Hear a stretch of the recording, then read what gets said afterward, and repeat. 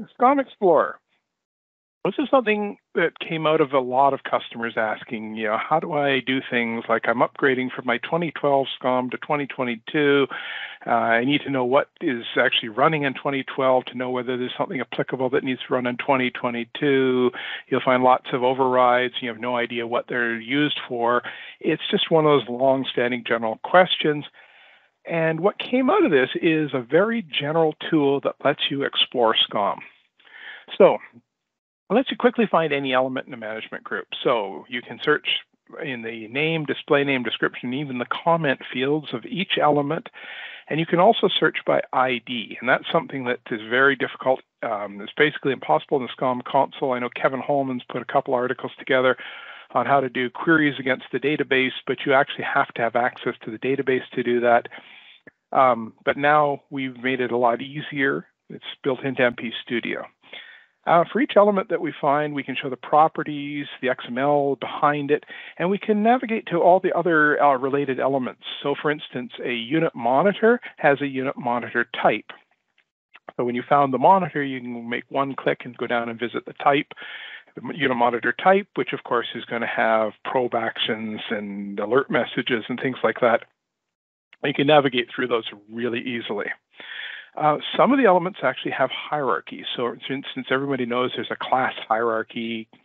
This class is a base class, which is derived from another base class, etc.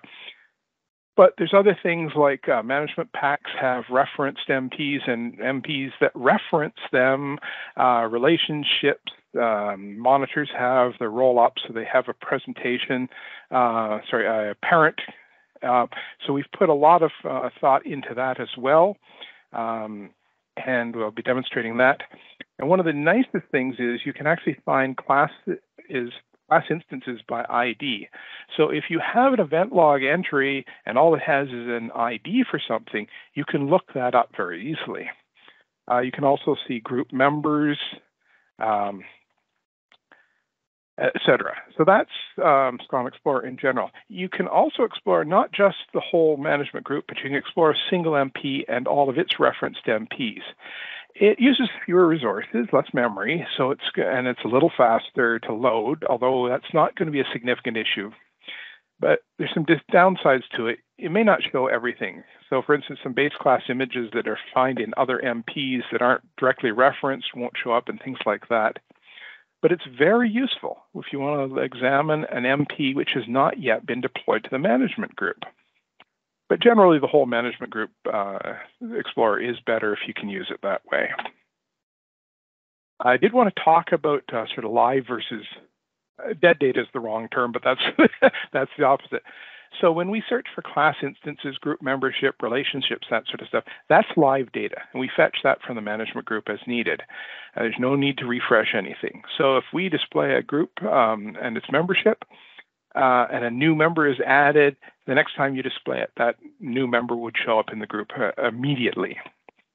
The management packs and elements, those are brought in once when SCOM Explorer is fetched, and we don't automatically refresh them. So if an MP is added or deleted, or even a new version of an MP is imported, you won't see those changes.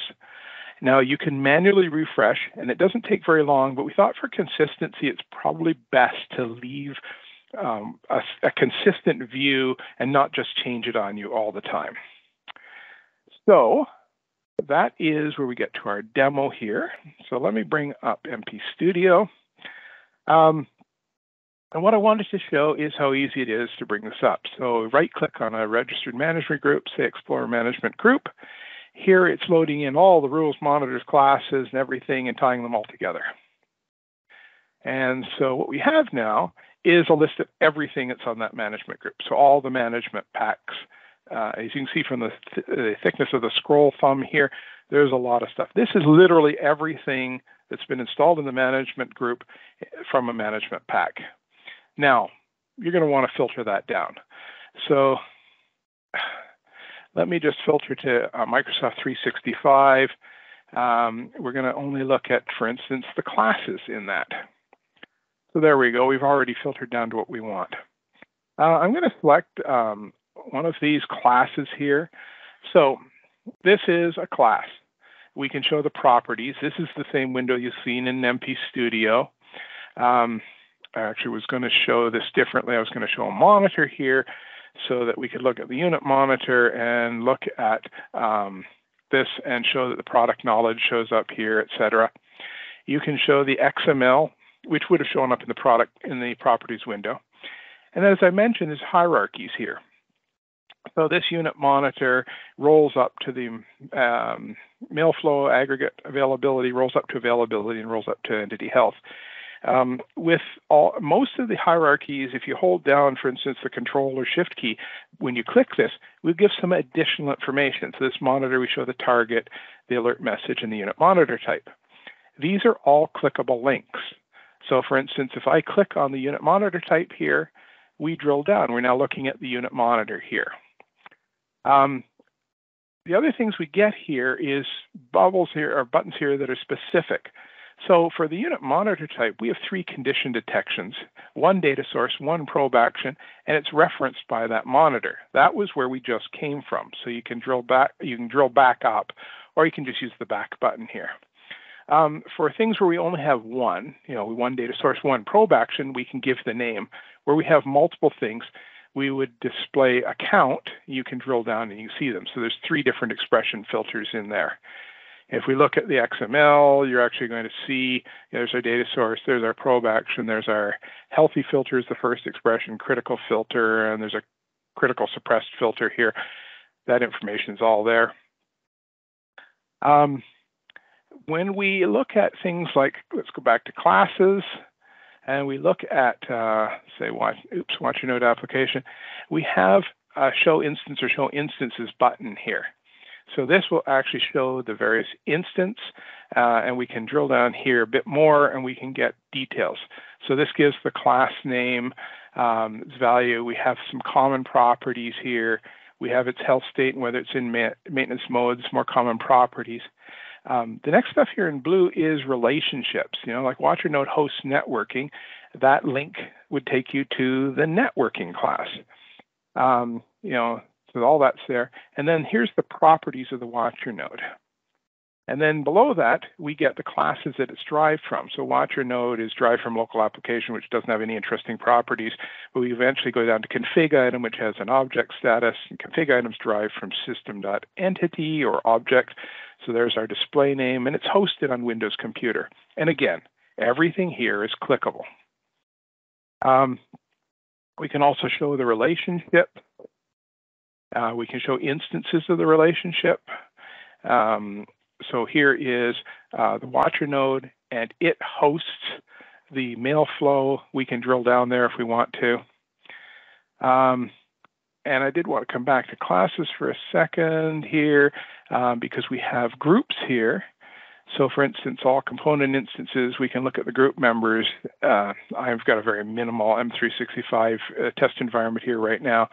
But resource pool computers will show my 3 computers and that sort of information. So that's a quick rundown. Again, here's the SCOM environment to fetch the data from. So for instance, if I have, and let me just go back to MP Studio for a second. Sorry, I was in MP Studio. I wanted to go to this overrides thing here. So I have overrides for O365. And if we look at this discovery override here, what we'll see is there's a context instance.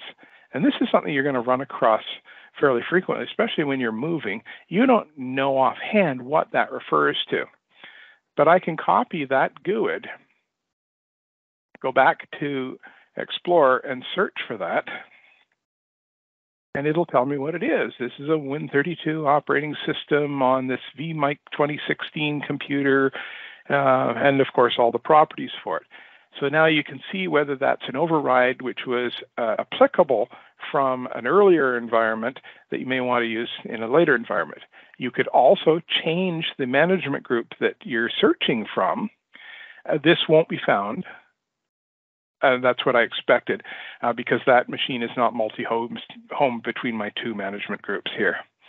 And I think the final thing to check here is this is the refresh button, which would refresh that health model. It goes back out to where it got the information the first time and reloads it. So if a new management pack had been added or removed or updated, you can do the refresh there. As I mentioned, you can search for almost anything. So if we come back here, we've got alerts here. Alert rule is the Microsoft 365 incident alerting rule. So I'm just copying from my crib sheet so I don't have to type. We'll come back here and we'll just paste that in. Actually, I'll select everything first. It does make life easier.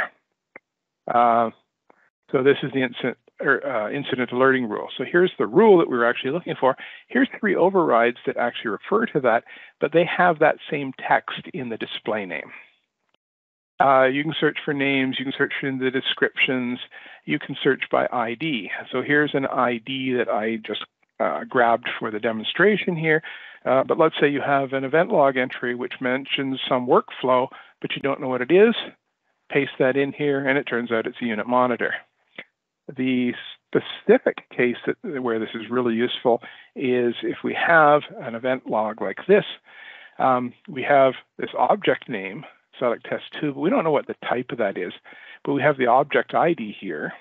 I can copy that, go back here, paste it in here, and it turns out that it's an M365 subscription, and there's that name. We did know the name, but now we at least know what the type is, we know its health state, we know all the relations, that the subscription hosts a service, and here's the individual services like Intune, etc., and all the various properties are there below it. So we think this is going to make life very easy for you.